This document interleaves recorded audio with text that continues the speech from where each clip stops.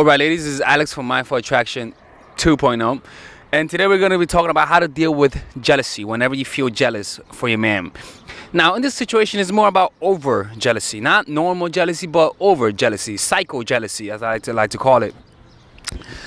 And a lot of women struggle with this because they're usually more competitive than men are in terms of everything, pretty much. Kind of, I don't know. But women are very competitive and they get very catty amongst each other. And then when they get jealous, they get crazy and stuff like that. But you gotta realize that jealousy usually happens because you find someone as a threat. You're usually not jealous of someone who is not a threat. It's kind of like success and having mentors. Your mentors want you to succeed, but not succeed more than them. Not all the time, but you know what I'm talking about. It is what it is, right? You gotta deal with it. And also, jealousy is also normal and healthy. A good amount of jealousy, but not an overly amount of jealousy. So how do you find that? How do you find that middle ground? Okay. The important thing to find about that middle ground is to observe the relationship you have with yourself. If you're constant, because again, jealousy is good to a point. I'm talking about obsessive jealousy, where you are questioning everything that the guy does, every girl that he talks to. That's obsessive jealousy. It becomes an obsession. It's not good for you. It corrodes you and your relationships and the people in your lives. So how do you deal with it? The first thing you got to deal with it is realize that you got to have presence of mind. You have to be able to relax underneath that tension of jealousy. Because when you feel jealous, you usually hear you usually hear a mental chatter on overdrive. Usually creating future projections as to what would happen. Those future projections are based on your own insecurities, your own lack of happiness. For example, it's kind of like with a guy, right? When a guy's normal and you don't like him, you see him posting a photo with a girl, you assume that's a friend, right? His friend. As soon as you like him, she is, who's the bitch? That's what it is. Like, who is she? Who is she, huh? Like, every girl he posts a picture with is like a potential threat. It's because you like him now. I'm talking about not just liking him, but when you feel like you possess him, when you feel like he's only yours, when you want him only for yourself. That's what I'm talking about. And that happens either A, because you have a bad attachment to yourself, like that means like you have a negative attachment, all right? Or B, because he has become your primary source of happiness, which is, finally I found my dream guy. Finally, if I keep him, I could finally have that relationship that I've always wanted and be happy, because that's what everyone promises. See, that's a problem, because now this is more than just a relationship. This means a lot more than that. And because it means so much to you than what it means to the guy, which is he doesn't just like that, he just likes you for you are for you. You don't just like him, but you depend on him to maintain who you are. It causes you to have an unhealthy attachment, to the point when you have separation anxiety to the nth degree. So how do you do this? First, you got to learn how to have presence of mind, all right? So you do it through observing the jealousy. Presence of mind is being able to relax underneath the tension. So you do it through observing the jealousy. Yo, I always go back down to self-awareness, but because self-awareness is pretty much the key. Man, is that you again, bird? Back off, nigga, shit. So you have to observe the jealousy. So what you have to do is, rather than feel jealous, right? Observe it. Become curious about your experience of being jealous. No, always go back to the same subject, but I have to do this because this is the same solution. Because when you feel jealous, what happens? What do you focus on? You usually focus on the mental projections and the mental chatter. Go to the root of the emotion. Go to what motivates those mental chatters and mental images, which is the emotion, and observe it. Become more curious about the cause and the effect. Become more curious about the emotion than the reactions of those emotions. You see? So notice it. Notice the space. Ask yourself, I wonder what's going on inside of me at this moment, and just notice it and just become aware of it. All right.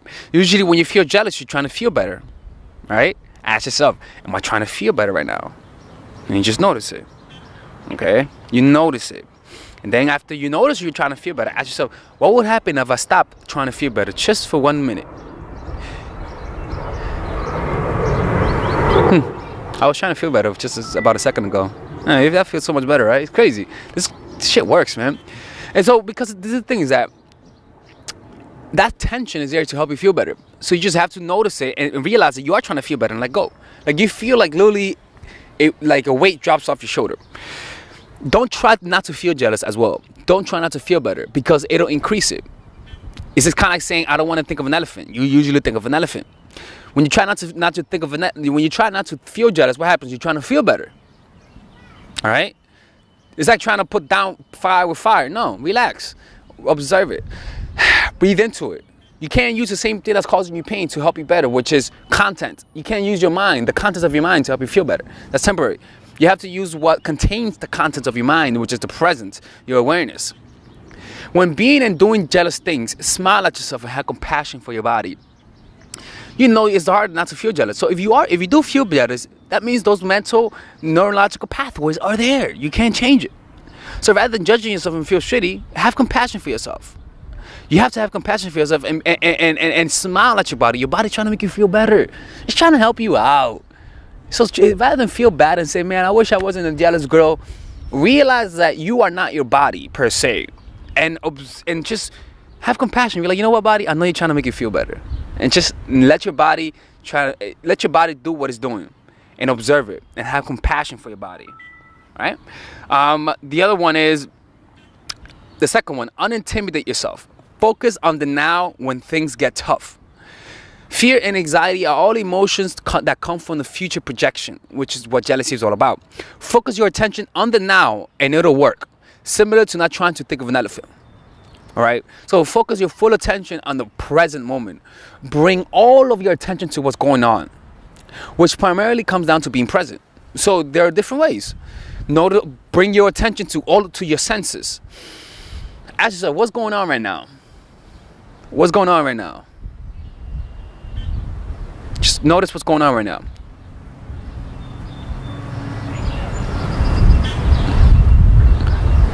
When you fully bring your attention to what's going on right now, it takes away the attention from your mental images, from your mind. You're not going to notice the thoughts and emotions. I mean, the thoughts and the images. You're just going to notice the emotions, which you're going to convert into physical sensations. So rather than jealousy, you just feel the sensation of jealousy. And you write it and you notice it. Tension here, tension there. Thoughts arising. You're kind of like becoming a scientist of your own reactions.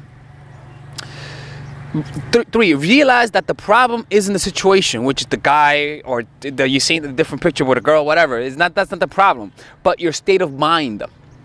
Your filtering system that dictates whether you're going to feel negative or positive about a certain event. When you feel sad or when you feel insecure, you usually feel more jealous. That all depends on your state of mind, your filtering system. When you're mad at him or when he fucks up per se, you usually feel more jealous. When you feel like he is cheating on you, you usually feel more jealous, all right?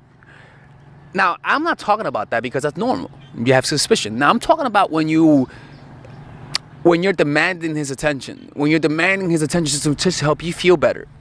To conform you to your own insecurities. That's a problem. So what you have to do then is observe the lack of peace inside of yourself. Observe it. Notice how there is a lack of peace and bring a lot of attention and awareness to it. Because when you do it, calms your system down. It calms you down. It relaxes you. And a lot of time, it's not that you are just jealous. It's just that you have a detachment to yourself. You don't feel comfortable with yourself, so you want somebody else to be that comforting presence. And that's because you are out of touch with yourself. You are compartmentalizing yourself. There are certain parts of yourself that you believe you cannot meet, and so rather than bringing your attention to it, you try to subconsciously tell somebody else to help you fulfill it, and they do, or at least it looks like they do. And as a result, you grab onto them harder because they're like, "Oh fuck, you fulfill me." Little do you know that what they're doing you could do on your own, but at a deeper level. But you have to use these strategies and bring a lot of attention to that neediness. Because this whole time, you were looking to fix a circumstance. But now, you're looking to fix the cause of your circumstance, which is your perception. Alright? I'm going to make this video as short as I could today, okay? Have different sources of happiness. Most people have one primary source of happiness. You want to have different sources. When you have no social support, or you are alone a lot, the things that the guy does matter to you more. You must have other sources of happiness in order to avoid that trap. When he's your only source of happiness, when he's the dream guy you always wanted, there's nobody else like him. It's gonna be difficult for you to have a relationship that's of a healthy attachment. So what you have to do then is find other sources of happiness. Find what makes you happy and do it. Even better, find a social event. Things that you could do socially on a consistent basis and do it if you don't have any friends. Like me, I'm gonna sign up for improv class hopefully by this week. Improvisational. You know, you have to have different sources of happiness, not just one woman or one man, because then you're gonna depend on them too much, and that's an unfair situation to put them in. Meditate and become your own source and become attuned to your own needs. Realize that jealousy is more of an inadequacy rather than losing him. It's not that you don't want to lose him, but rather you don't want to lose yourself by losing him. And the last one, if you're going to confront them of your jealousy through you saying, you know what, I think my jealousy is based on fact. If you are going to confront them, take a step back and observe it so that you don't go in it emotionally.